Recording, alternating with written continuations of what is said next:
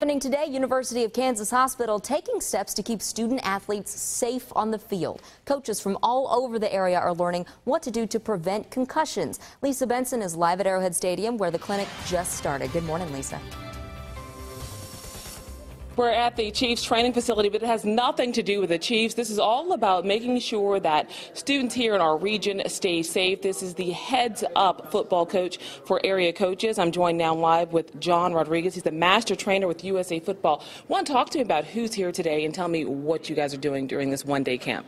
Well, what we're doing today, we've got a bunch of, mostly our youth guys that are like youth commissioners, youth representatives for youth football across the greater Kansas City area. And even we've got guys that have traveled from Iowa, even in southern Missouri. A lot of different areas are represented, but we're putting on a player safety coach clinic today. One of the things that coaches, if they sign up with Heads Up Football, the league sign up with Heads Up Football, they send a representative, and we put on a clinic, and they have to go to this clinic in order to be certified to be a Heads Up Football league. And it is what it is. It's a movement towards a better, safer game for youth football.